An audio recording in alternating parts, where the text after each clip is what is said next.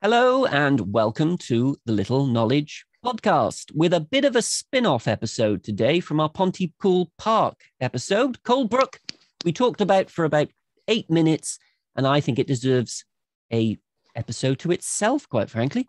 I'm Paul Busby, and with me is Goff Morgan. Now, I have to point out, if you've watched these podcasts, you know one thing about Goff Morgan. He never phones it in. Cheeky except today. How are you, Goff? I'm fine. Greetings, everybody. How are you doing? I'm doing great. It's greetings to you all. Yes, it's an interesting one today because, as you know, I am coming via the wonders of telephonic technology. So I'm sitting here looking. What you can see me in all my glory, which I think is lovely. Yeah, I think it's right, and a broader view, not just the standard lamp anymore, people. Actually, what's above the door?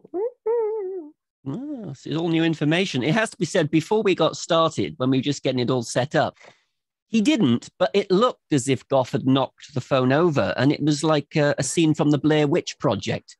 Everything shook, Goff disappeared, and I got very worried for a moment. But you are all right, aren't you? Yes, I'm perfectly fine. Yes, I haven't been savaged by anything in the woodwork. You're okay.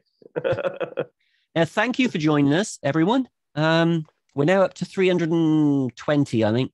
Subscribers. So if you would like to subscribe, it's completely free. Just click if you haven't down below. And even if you want to have a little notification whenever we're doing a live stream or whether a new podcast has been released, press the little bell and that will get you notified extremely quickly. So thank you. We do appreciate every view and every subscriber. Now, did you know, Goff, you have a little bit of a fan? Oh, good Lord. There's a newish subscriber about a month ago from California. Oh gosh. And she's rather dedicated. She said that you remind her of her dad, which is nice. Oh, that's how very nice. And I guess I'm just nice there too, but I You're an addendum. Yeah. I think when I replied to her, I said it was the equivalent of writing to the Marx Brothers and Gummo replies. I think it's you she wanted a reply from. Oh, well, thank you very much. Thank you very much. I very much appreciate it. Sorry I haven't been able to reply to you as I normally would have, but just a little wave. There you are. But this is why I mentioned her. She has watched, since finding us, because through genealogy, she's a Morgan along the way. So very complicated genealogy. She has watched every single podcast we've done. Well, goodness. Well, that requires some form of medal to be struck, I think. Yeah. Very few people have won one, God. Pardon me. Now, we are going to talk to, like I said, Pontypool Park, which we did a fair while ago now. We mentioned for about 7 or 8 minutes a sort of an offshoot, Charles Hanbury Williams, who lived at Coldbrook. So it was a Hanbury offshoot. And I just thought that he deserved, and the property deserved, a whole episode to itself, because Coldbrook House, or Coldbrook Park, near Abergavenny, is an extremely important mansion, was an extremely important mansion in the county. So we're going to talk about that today, if that's all right. Oh, interesting. Yeah, certainly. It might be tricky on your phone. You need a lorgnette. If I lean and peer in, if you notice. Oh, hang on. Oh, no, he's touching it. Just in case. I was expecting a lorgnette, like an Edwardian opera goer. But all right, this will do too. Let's do what we usually do. This will be very hard for you, Goff, but not for those watching, I hope. Yeah. Our old map. So we have Abergavenny. This is, as always, from the National Library of Scotland, where you can interpose satellite modern images over old turn of the 20th century maps. So we have Abergavenny. If you go to the southeast, about maybe a mile and a half, you have Coldbrook Park. And this is what we're talking about today, Coldbrook Park. Oh, yes, there we are. I can see that. Very nicely. See it? Yeah. Okay. Magnifiers, it's interesting, actually. Coldbrook. Oh, yes, Coldbrook House. Coldbrook House. Yeah, there's a lot of springs about, which is probably why they built here in the first place. Now, we've talked about springs near country houses before, haven't we, Goff? Well, quite, yes. I mean, it seems to be, particularly if you've got a house that's based on a very old footprint, one of the main reasons they seem to put up these properties is they have their own water source. I mean, the same applies to Deaga House in Newport. A spring rises in the cellar. Oh, yes, there we are. Reservoir Spring over there showing as well. And yeah, Chapel. Interesting. They say the slope about the house to its south and east abound with springs, and some of the water is piped underground. And where we've got chapel remains of, that was a medieval chapel which was later turned into a grotto or bathhouse. So, oh, how interesting. So they're making the most of their spring water in the area, aren't they? Yeah. Were they, I mean, was it considered a holy spring or healing spring or anything before? I haven't seen it mentioned as a holy well, unlike the Tredegar House. What is odd is that having a chapel near a spring always strikes me as sort of significant, even if it's not meant. It always strikes me as an awful lot of places you'll find that the spring is what comes first. And the spring requires a reputation of healing or whatever, and then you'll find that it'll be Christianized, and they'll have a chapel place to a local saint or something or whatever. But it generally has a property of healing association or religious association with a chapel near it.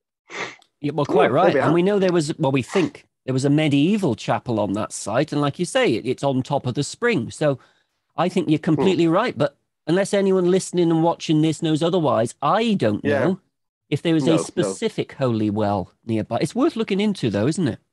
Oh yeah, it's suggestive, shall we say? That's the main thing. It's suggestive. Absolutely.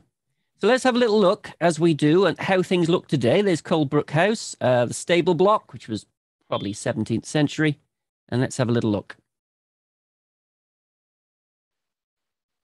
Oh, there we go. Completely gone, the house. Yeah. Oh, yeah, completely gone. The chapel is still there. Yeah, and funny enough, the wood seems to be more or less unchanged. The wood survived and the house is gone. Yeah. Oh, God. Yeah, and the stable was actually turned into a modern house in about 1985. So they kept the stable, they demolished the house, and we'll learn the reason for that. In fact, Goff, you and I on the Pontypool Park podcast did actually look at photographs of Coldbrook House and its demolition. So if it seems familiar to you, it's got deja vu. We have been there at that point. Yeah. Oh, sorry. Yeah, that rings a bell now. But it's a very old site. And we'll start our story in the Herbert Chapel at St. Mary's Priory Church in Abergavenny. The extraordinary Herbert Chapel. So we're back to the Herberts then. We are back to the very first Herberts. Because the progenitors of the entire race of Herberts, who in various cadet branches sprouted throughout Wales like the springs near Coldbrook House. Right, yeah, good. Because what we have here is a very famous man, Sir William Ap Thomas, and his wife, Gwladys. Now, William Ap Thomas dies in 1445. Gwladys then goes to live at Coldbrook House and lives until 1454. And they had bards at Coldbrook House, some familiar faces, for me and you at least, Goff Lewis Glyn Coffey and Gitora Glyn. Oh, yes. Would be housed at Coldbrook, so much so that Gwladys was known as the Star of Abergavenny. Oh, right. She was also known slightly less realistically as Gwladys the Faultless. But you get what you pay for, really, don't you? Yeah. Now, Gwladys was extraordinary because it was two marriages she had. Her first marriage sprouts off the Vaughans of Tretower Court. She married a Vaughan. Yeah. Her second marriage sprouts off the Herberts, who we've talked about a lot on our podcasts. Now, why William Ap Thomas might ring a bell is that he started the building here. Raglan Castle. Raglan Castle. Oh, yes. Oh, blimey. He was known as the Blue Knight of Gwent, which was about his armor, not his comedy material. The Blue Knight of Gwent, who built the Yellow Tower of Gwent, which is this bit here, you might remember. So, right, yeah. William Ap Thomas and Gwladys are the progenitors of both the Vaughans and the Herberts, so an extremely important couple. Yeah. Now, for our story, we go to the Coldbrook site and the Herbert site, because the eldest son was a William Herbert, a bit of a warrior, and he became the first Welshman to be made an earl proper, and he was the first Earl of Pembroke. The second son, Sir Roger Herbert of Coldbrook, was known as Sir Roger the Tall. So he must have been quite a formidable character. And Mind you, I suppose it does really depend on the comparison of the people around you at the time, really. He probably turned out he was 5'6", towering over everyone. Goff, there's nothing wrong with people who are 5'6". I'll just point this out now. What we have here are the 4 pearls of a baron's coronet. And we have the lion, which is the symbol of the time of the Herberts. And we have the Order of the Garter. Shame on he who thinks evil of it. Yeah. On his soir qui me l'éponce.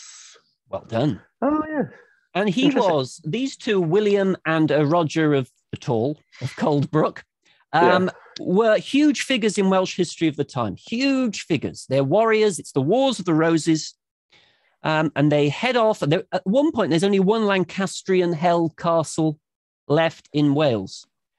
And so they head off to sort of conquer it, really. And on the way, Roger meets Jasper Tudor and defeats him near Denby. And that castle that would not fall was Harlech. And finally, these two Herberts take Harlech Castle. And Sir Roger of Coldbrook seems to be one of the more tender-hearted of the two brothers, because he wants to pardon some of the men that are left in the castle who have surrendered. And the king says, no, we need to execute them. And Sir Roger says, look, if you do not pardon them, Your Majesty, I'm going to send them back to the castle. The king eventually backs down. And thanks to Sir Roger Herbert of Coldbrook, they were not actually executed. So you got Roger slightly tender in the ways by the times, and William, the first Earl of Pembroke, slightly more brutal. And this is a sort of near Anglesey. There were 7 murderous brothers. 7 brothers. I don't know why. What a family. Yeah. Were they all married? I don't know. 7 brides for 7 murderers. Anyway, they were arrested, and all 7 had to be executed. Sir Roger, and then the mother of them said, "Oh, could you save 2 of them?" So I like to think that 2 of the 7 just went along with the others. Yeah. And Sir Roger said, yes, we must spare the lives of at least 2 of this good woman's. Can't be that good. I mean, she's brought up 7 murderers. I mean, they learned that somewhere, didn't they? Yeah, something went wrong somewhere there. Yeah. Might have been the dad's fault, but who knows? And basically, the mother begs for the lives of these 2 sons. Richard agrees, but William, the Earl of Pembroke, refuses. And at that point, she curses him. And it says, Lord, that's a good curse. It's never good. With a pair of wooden beads at her arms, she uttered a curse and a prayer that the Earl of Pembroke might fall in the next battle. So we get to the battle. That's an interesting phrasing there, Paul. Do you think? A curse and a prayer. Yeah. How interesting. And the beads at the wrist are suggestive of rosary as well, aren't they? Yeah, absolutely. What an interesting little thing going on there. A curse and a prayer. Well, this stayed in the mind of the younger brother, Sir Roger of Coldbrook, because just before the battle of, some call it the Battle of Banbury in 1469 or the Battle of Edgecote Moor, he was worried, and his brother William asked him, why are you worried, Roger? And he said, lest the curse of the woman with the wooden beads fall upon you. And both brothers, against Warwick the Kingmaker, who had rebelled against them, fought at the Battle of Edgecote Moor in 1469. Oh, blimey. As illustrated by this first-class stamp. Anyway, it was said that Roger the Tall, again, yes, it's all relative, I agree, with his poleaxe, went twice through the enemy, killing 140 men. But, good Lord. But nevertheless, they lost the battle. And both Roger of Coldbrook and William the Earl of Pembroke were sentenced to death. And at this point, William, who was always firm with this sort of thing, decided that he was going to ask for clemency, not for him, but for his brother, Roger of Coldbrook. But there was no mercy from Warwick the Kingmaker, and both were executed. They were both beheaded after the Battle of Edgecote Moor. So these two huge figures were executed. William, Earl of Pembroke, was buried here at Tintern Abbey. Oh, right. But a bit closer to home, Roger was buried in the Herbert Chapel near his father and mother. And here we see Roger with the lion he's resting on, the symbol of the Herberts, and his wife, Margaret. Oh, yes. It's interesting, actually, when his mum Gwladys of Coldbrook died, there were 3,000 at her funeral, which in those days is enormous. Well, it's got to be, isn't it? Yeah, colossal. And they said that she was fluent in Welsh and English, which was seen as a big thing for her. Yeah. I mean, it is interesting what they do with bardic contests, you know. Gitor Glyn, who we've spoken about in the past, Goff. In fact, you've performed, you've declaimed poetry of Gitor Glyn at Raglan Castle, of course. Yes, yeah. He writes about this house, Coldbrook House, and it puzzles me. So I don't know if you've got any opinion. This is what Gitor Glyn writes about Coldbrook House of Gwladys and Sir Roger Herbert, okay? There are below 9 houses in the tower. Above, there are 100 houses and 1 tower. A large town in a heap of stone. A house laden with small houses. The golden rock is its walls. Its ridge is red like wine grapes. I find it really hard to imagine that place. Yeah. I mean, I'm wondering whether it's a brawling thing. Well, yes, that is correct. It seems to be like a description more or less of a small town, rather than a single building as such, isn't it? Yeah. How many buildings were around Coldbrook House at that time? I mean, we had the medieval chapel. Yeah, you're talking of a sort of major settlement, really, aren't you? You're not talking of a single property. Yeah. If you follow the bards. The above and below bit, I'm wondering whether he's talking above and below a hill. Oh, the slope. There is the slope above and below the slope. So there's a settlement at the slope, and there's a higher settlement as well. Fascinating. I mean, I don't know if there's been major archaeological studies of around Coldbrook, but it's got to be a candidate, right?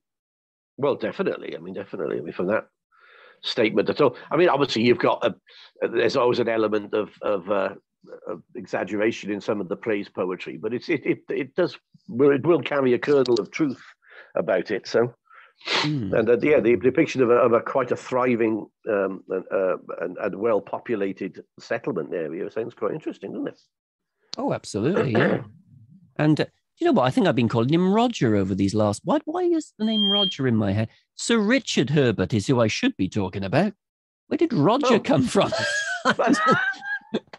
I just realized, forgive me if I'd mentioned Roger. I mean, it's Sir Richard Herbert. Dear me. The standard of this podcast has gone downhill, hasn't it? It's plummeted already, isn't it? Oh, dear. Sir Rich. I think I was thinking of Roger Mortimer, you know. Sir Richard Herbert, let's get this right. If anyone wants to link podcasts, Sir Richard Herbert is actually the great-grandfather of Lord Herbert of Cherbury. Lord Herbert of Cherbury was the one who inherited St. Julian's. If you're linking podcasts. Yeah, that's why you can still get his music online. Lord Herbert. His music online.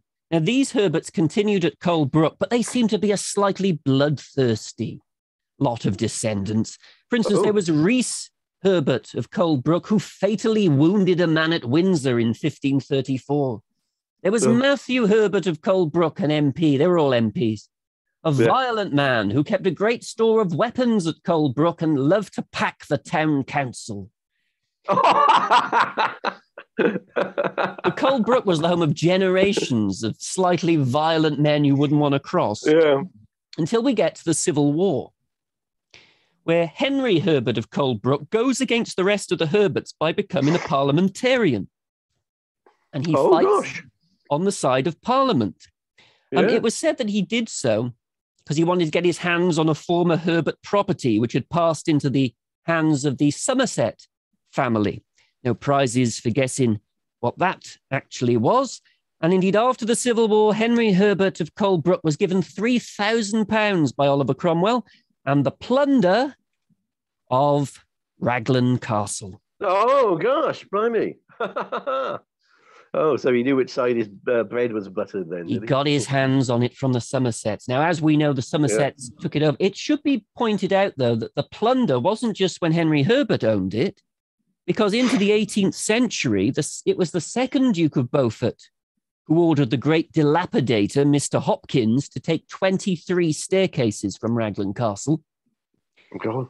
And it wasn't until the fifth Duke of Beaufort at the start of the 19th century that Raglan Castle was stopped being a convenient quarry for nearby properties. Yeah. Good gosh. So it's not, we are sort of rough on Henry Herbert, but the Somersets probably just about the same, it has to be said. Yeah. Now, the Herberts did run out at Coldbrook. They ran out of male children, and it was put up for sale. And a familiar face for us from Pontypool Park, the great ironmaster John Hanbury, buys it in 1720. And he buys it because he got £70,000 from his close friend Charles Williams of Killeen, which we talk about on the Pontypool Park podcast. Yeah.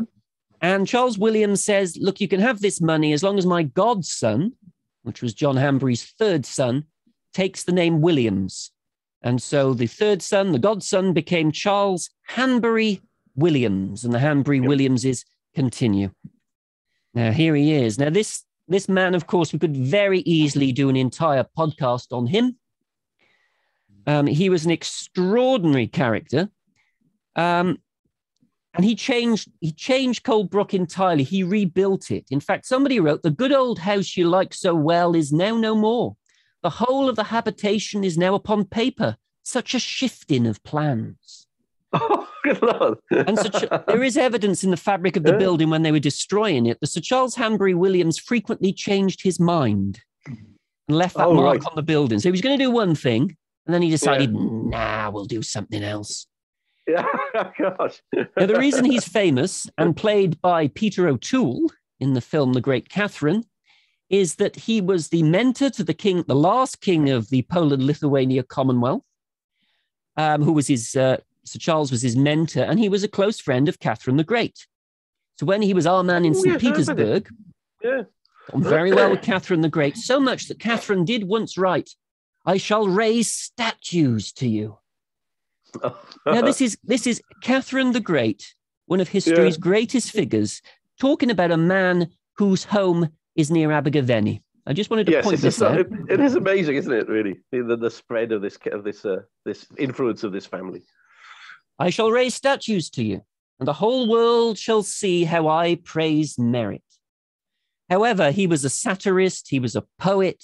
I think we talked, didn't we, Goff, about the chance of maybe sometime in the future us doing a Charles Hanbury Williams night with you reciting his rather cheeky poetry. Fine, doing that'd be great fun. Do we do it as a bonus episode? We'll get some music from Lord Herbert as well. We'll have a musical and poetry evening with our contributors.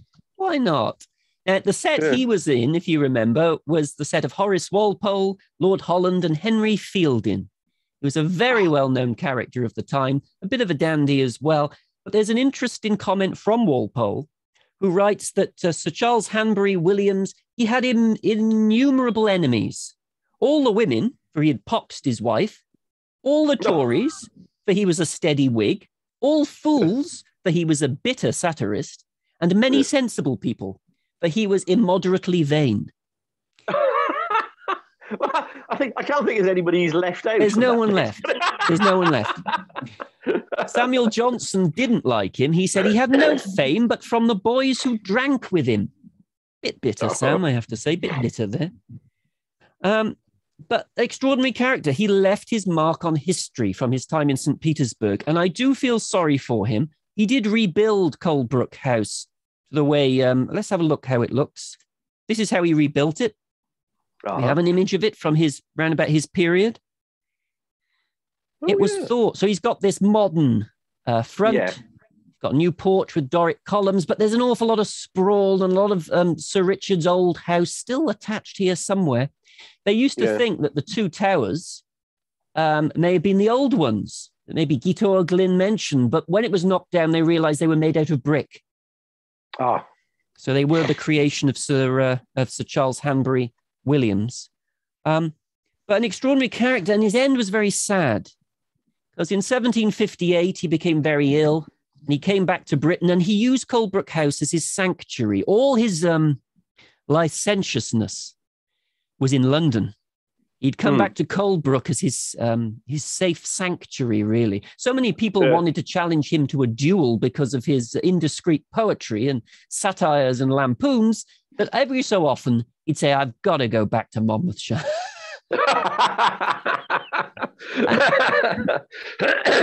And he redesigns it and he builds a new library, and it's wonderful what he actually does with the place. But it's his oasis of peace. It's his oasis of calm. But he's clearly mentally unstable at this time. And on the way back home to Britain, he falls from a ship into the hold and hurts himself even more. He's declared insane at one point. Oh, he goes back to Coldbrook, and after a few months at Coldbrook, he seems to recover his senses, as it was said. But sadly, November 1759, at the age of 50, it would appear that he committed suicide at Coldbrook House, and this extraordinary man's career came to a shuddering halt.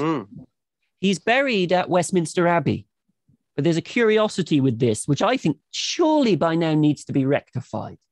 Horace Walpole wrote the dedication for his tomb, but because it was suspected or known that he'd killed himself at Coldbrook House, you will not find one inscription to Sir Charles Hanbury Williams in Westminster Abbey, even though he's buried there, because he was a suicide. Oh, really? Good Lord. I mean, at the time, you weren't even buried on consecrated ground if you were a suicide. So, I mean, that's quite interesting. So, obviously, they've got some form of compromise. You can bury him, but we won't memorialise him. That's interesting, isn't it? Yeah, perhaps we should start a campaign to get the Horace Walpole epitaph put up properly for him somewhere. Or just his name somewhere in Westminster Abbey. He must be one of the only people in modern times, and by modern I go back to the 17th and 18th century, to be buried there, but whose name does not appear anywhere. He's the sort of man, Walpole said, that might have earned a little bit of room in Poets' Corner, but his name is not allowed in any part of the Abbey. Is that a little knowledge podcast campaign starting, Goff? I thought, well, yeah, it's a bit sad, isn't it, really? You know, yeah. It's your time change, I suppose, hopefully. Yeah. Hopefully. Well, let's think about that. Yeah. He did not have any, he had two daughters. One very sadly, Lady Essex, died, unfortunately, the same year, which probably did not help. And so his brother George, and I don't know why, we've got a portrait of George. There's so many interesting characters we don't have a portrait of.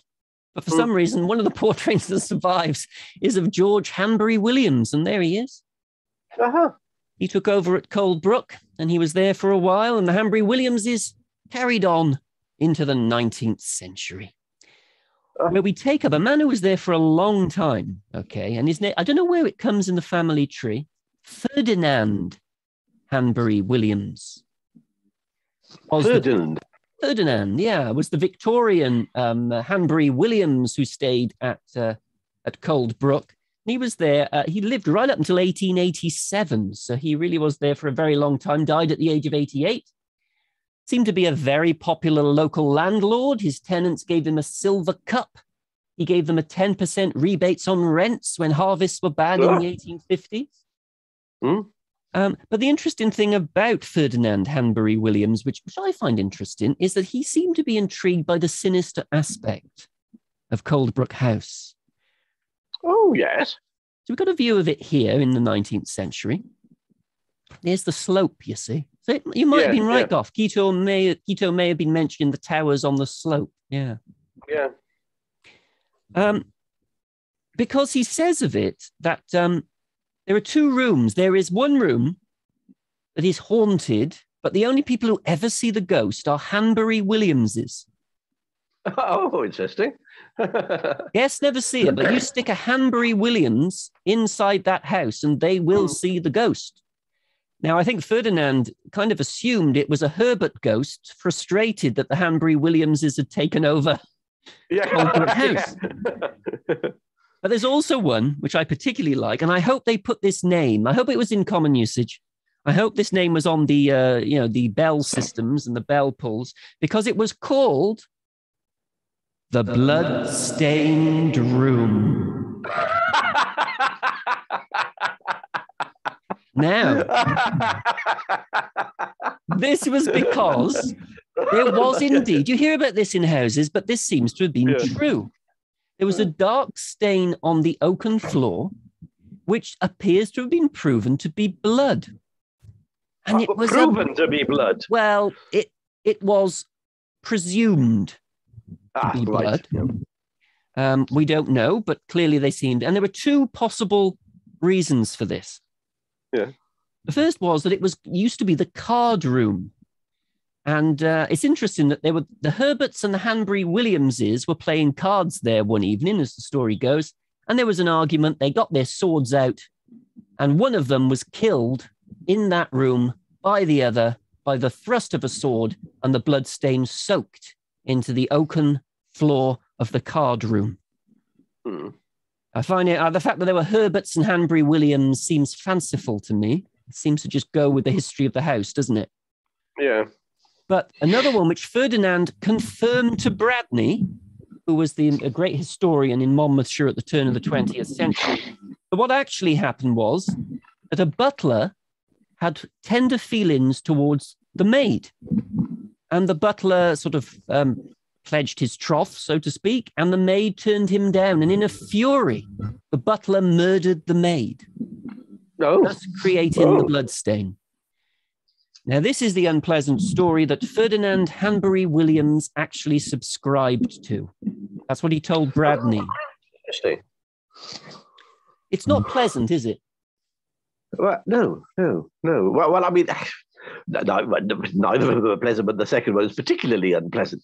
Yeah, it's how interesting. I mean, what does give a sort of credence to bloodstains on the floorboard business is that we're used to places being carpeted, whereas a lot of the times they weren't in that period, were they? Very true. So you would have had bare oaken boards which were polished under the, so it could have done it. There were so many houses though with so many stains on the floorboard, yes. All of which are blood, and you go, oh dear me. That's very true. I mean, Ferdinand had a bigger. He died in 1887. His son was Ferdinand Capel Hanbury Williams, and Ferdinand Capel Hanbury Williams really had slight problems with his. For his daughter, this is a fascinating story I stumbled upon utterly accidentally. Her name was Ada Lucy Hanbury Williams. And Ada had reached the age of 25, 26, and this is in the 1880s, 1888 to be precise. And he takes her to Leamington to see more of the world. I mean, how closeted was Ada? Well, quite, yes. Well, Leamington was a spa town at the time, so it might have been necessarily a tad exotic. I mean, we're not talking the height of spa towns in the 18th century, but they were still a little bit more. You saw a lot more company and a lot more diversity of people around you would have seen you in where you were living in Coldbrook. The father, unfortunately, found out something unpleasant while he was there. He discovered that love letters had been passed between Ada and her groom, a man called James Levy. James Levy, the groom. Now, the newspapers are particularly keen. Height appears to be a sort of motif of this particular episode, because the newspapers are keen for us to know that this groom, James Levy, was 19 years of age and 2 inches shorter than Ada. Oh, gosh. They were emphatic about that. Yeah. Well, the suggestion at the time was always that, the gentleman was taller than the ladies, wasn't it? So they're they're impugning something about his background and origins, basically, the lack of nourishment and all this sort of business, being poor. It won't surprise you, Goff, that at this point I'm on the side of the groom. But any sympathies I may have had quickly dissipates when you find out what comes next. Oh dear. So what the father does is send her back to South Wales. But James Levy, the groom, follows her. And they go back to the house where they're living. And they tell the servants that James Levy is a cousin. And the servants know no better, so they treat him like a cousin of Ada. And it's at this point that she packs up her clothes and packs up things and escapes through a window like this. Oh, blimey. Obviously, she had time to stand there for 10 minutes while the photograph was taken. Yeah, this isn't Ada, but I thought it was illustrative. I know. Let us just take a snap for posterity, darling. Do you know what, Goff? In this age of Instagram, you just know that any elopement would be put on the internet in agonizing detail. Indeed, yeah. So they rushed then to Cubbington in Warwickshire, where Levy was from, and they get married. The father comes back home. He sees what's happened. He dashes to Cubbington, only to find he's too late. And the two young lovers have married. It was supposed to be secret, except Levy was swanning around Cubbington, telling everyone because he was so proud of his rich bride that he'd bagged. Yeah. And unfortunately, he was already engaged. Such a cad, this man. Oh, definitely, yeah. He was engaged to a cook called Alice Wright, who'd handed in her notice at the property she was working, thinking she was going to marry Levy, and she only found out that her fiancé was married when she was sent a slice of wedding cake. Oh dear. It's bad. He's not quite a charmer, is he? Dear me. No, he is not. And in 1890, we know he is not, because he was done for assaulting his wife. Oh, gosh. Ada was apparently beaten up, not for the first time. He was quoted as saying two things by the press. He was quoted as saying, "I will whip you like your brother whipped me at Leamington." Oh. And he also said that if he ended up in prison, he would murder Ada. Oh, God. Ada fled to her neighbours, and the charming groom, James Levy, threw a brick through the window. He was arrested, and he was given 3 months hard labour, and they were separated. This was in 1890. Yeah. But, Goff, my great concern is that I don't know any details, so I'm very worried. Because in 1891, Ada dies at the age of 28. Oh, dear. Now, I don't know how she dies. So if anyone out there knows how Ada, Levy, dies in 1891, do let us know, because I'm extremely concerned. I hope it's natural, but there was a threat, under a year before. Oh, yeah. And he's out of prison by then, I presume? He only had 3 months. Oh, God, I wonder. Oh, dear me, that's a rather dark prospect, isn't it? Yeah, I do apologise for getting dark. It was a terrible year, actually, because 1891, Ferdinand Capel Hanbury Williams dies as well in his 50s, and so does his son, Richard Hanbury Williams, and he dies because he had a bad tooth. Oh, yeah. It is amazing the things that could carry you off at that period prior to antibiotics. That's why we're so concerned now about antibiotic resistance building up. Yeah, you could die of toothache. Well, you get an abscess in your tooth, it could kill you. Well, it did. It inflamed. So they took him. He was a soldier. They took him to have an operation, and he died under chloroform. Oh, God. So it's just a horrible way for the Hanbury Williamses to end their association with this part of Southeast Wales. And then they actually did, because a lady Llanover bought the house. And then from her, this chap bought the house. And his name is Sir Arthur Herbert. They're back. The Herberts are back. Yeah, he was the brother of Lord Treowen of Lanarth Court. And he was an extremely great diplomat, just like Sir Charles Hanbury, Williams was. For instance, he worked in St. Petersburg, Washington, Buenos Aires, Tehran, Brussels, Bern, Stockholm, and he was our first ambassador to the independent Norway.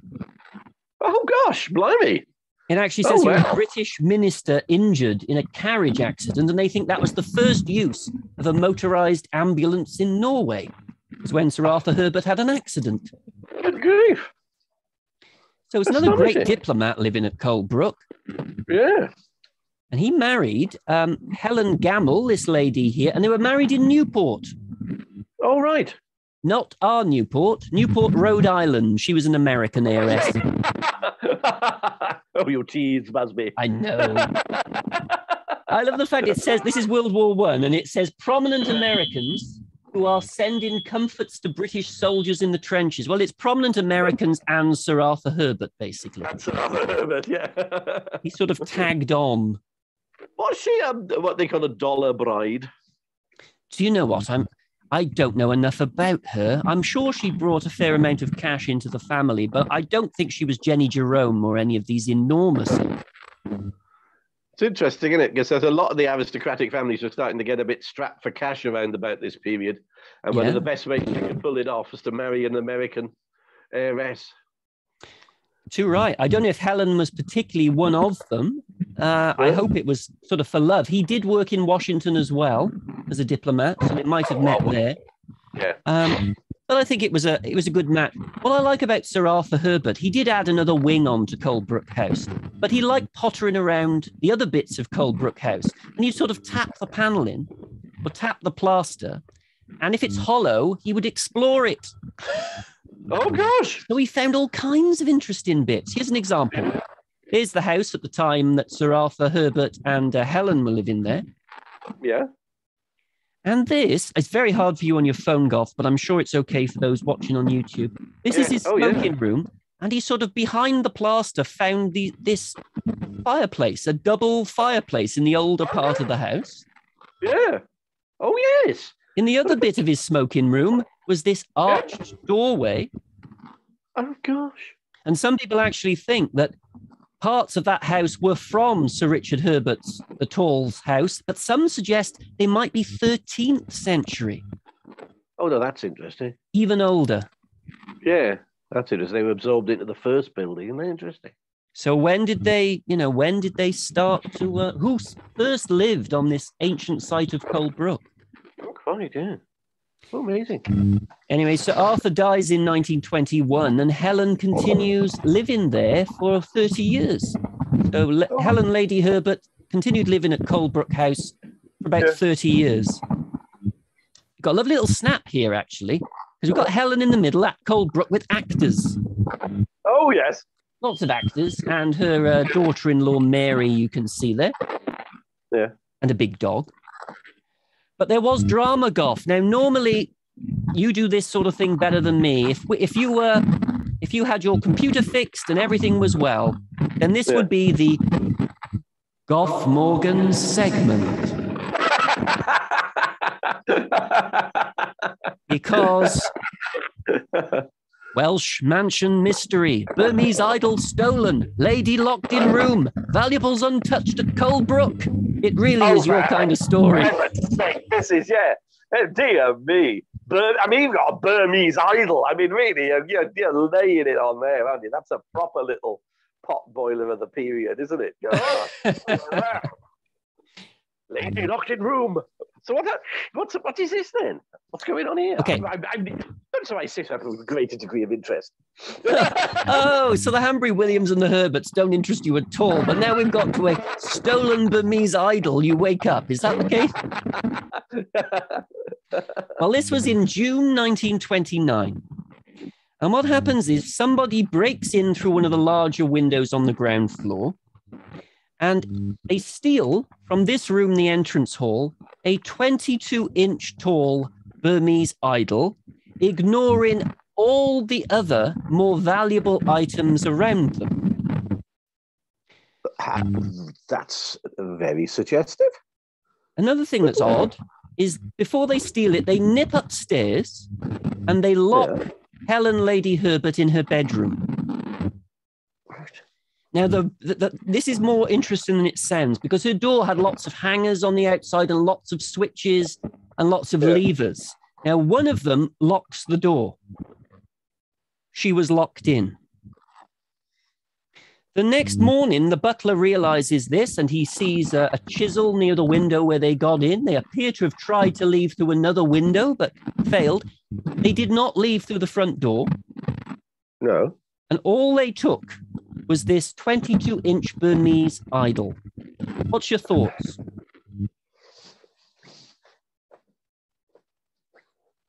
Well, the fact that they evidently had some knowledge of the layout of the house, don't they? Because they know which room is hers, and this lock how to actually lock this mechanism.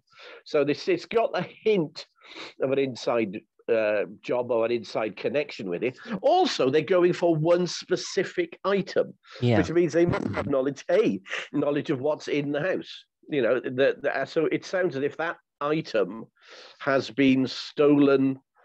On request almost. Is one of those things somebody's a collector after that type of object has sent somebody in using the connections to go and get it. That's a possibility. So this idol never turns up anywhere again. It goes and is never discovered, I presume. As far as I know, it wasn't. Now, my initial reaction to all of this, when I read the initial articles, was like you.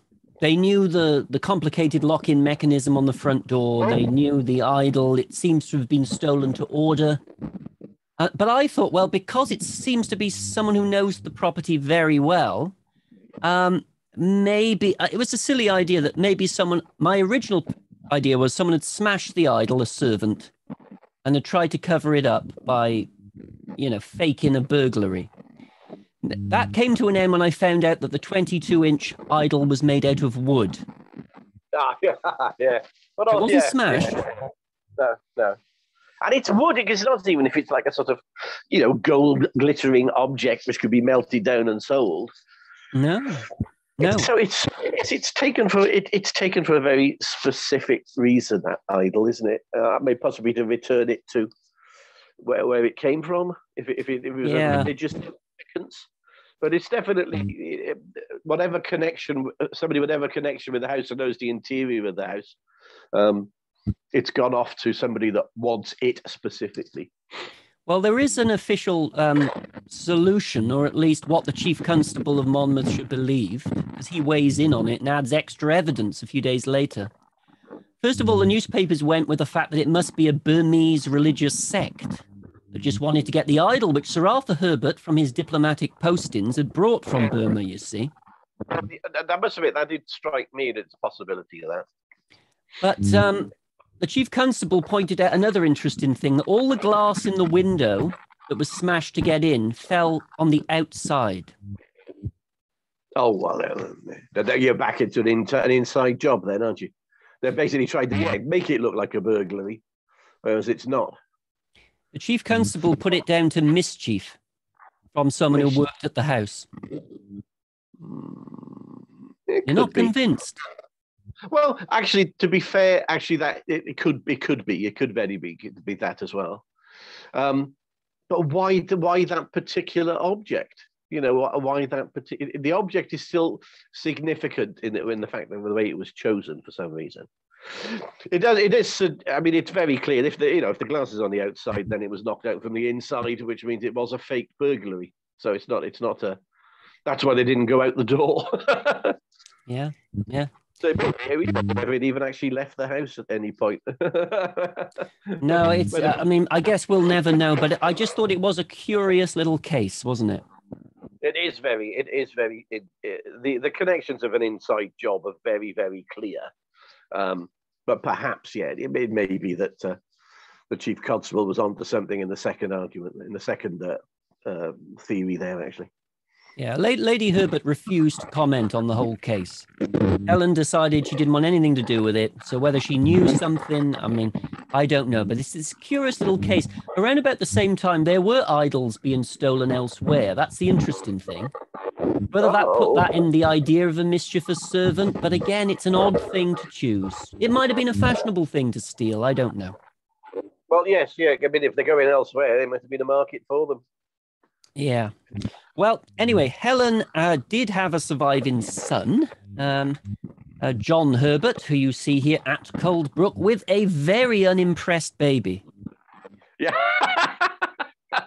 The baby's looking at him thinking, I would not vote for this man. John Herbert was an MP for a while. He didn't live full-time at Coldbrook House. In fact, he lived at Llanover House.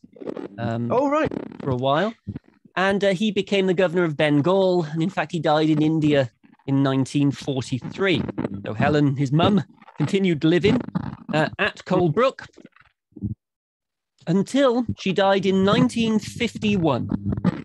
And then they had a decision to make, of course. A decision that we have seen all too often through all these podcasts, Goff. Oh, here we go. Yeah. And they had a huge sale. Everything was sold that they could possibly sell.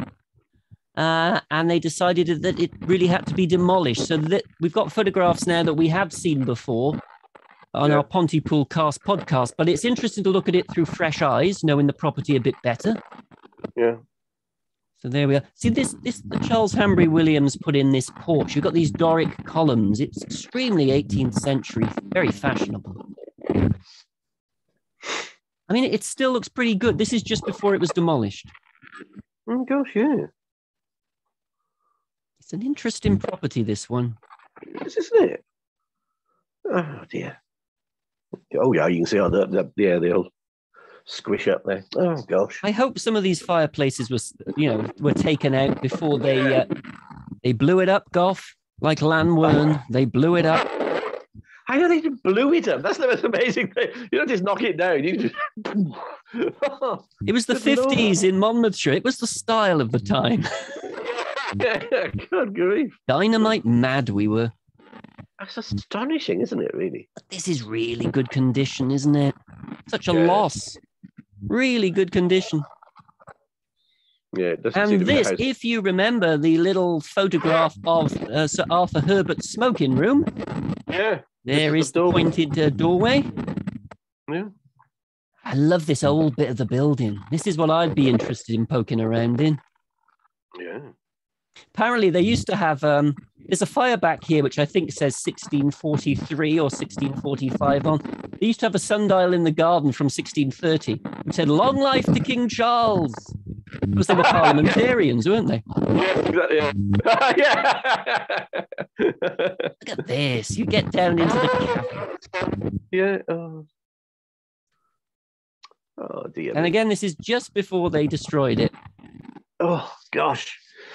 It's a pity it could have gone to some other use. Oh, is that double fireplace thing? I think it must be, I think it's the double fireplace, which may at one point have been part of the kitchen of the old house, maybe. Oh. And this. Oh, my goodness me. Now, we're told that this, to make your heart break even more, was originally taken from Raglan Castle. So that's going back a long way. I mean, I have no evidence that was saved. No. Such a shame. So there it is. Just before knocking it down. This is a massive part of Abergavenny's history. It's Herbert's and Hanbury Williams. We've seen a number of houses go like this, but things, but it's, at least it makes you lucky that some places did survive as schools and survive as hospitals and things like this, isn't it? Because that was a perfectly intact, building which could have had an extended life somewhere, but nobody wanted it. Nobody wanted to take it on. The dynamite has done its work. Oh, dear. Do you know what? I've zoomed in on this, hoping I don't see bits of marble from fireplaces. There's a lot of wood at the front here, and there's a bit of me that says, are any of these planks of wood, does it have a dark stain upon it? Yeah.